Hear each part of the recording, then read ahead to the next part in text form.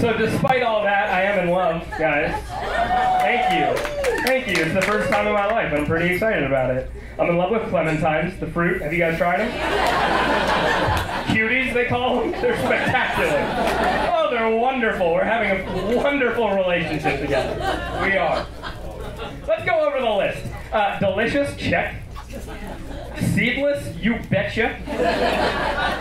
You peel them, they're even in like individual pieces. Your hands aren't even gonna get messy. What? Are you kidding me?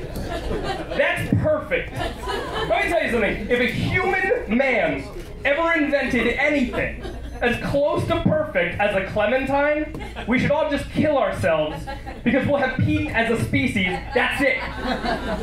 It's all downhill from there. Cuties. You know what the slogan is for Cuties, guys? Made for kids. Made for kids. You know what things are made for kids? The best things. Jungle Gym, Santa Claus. Made for kids. What's made for adults? Taxes, old folks' homes, a suspicious mole you're waiting on a biopsy on. These are the things that are made for adults. You ever have one for lunch and then like an hour later you smell your finger, you just smile, right?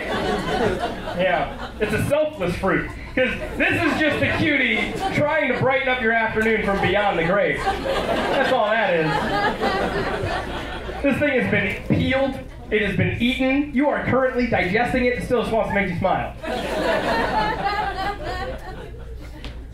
Consistent too, right? Is it not the most consistent fruit you've ever had? You have an orange, it's messy. Whoa, orange. I don't even mean to bring up orange, because you can have a bad orange. Nobody's saying you can't have a bad orange. What I'm saying is, you don't have a bad clementine. That's all I'm saying. You ever peel one try? It doesn't break, you don't break the peel? Is that not the greatest moment in your life? I don't care what's going on, okay? You're being evicted, you dropped out of college. You peel one of those in one try? Pin that shit on the wall. You're grade A in my book.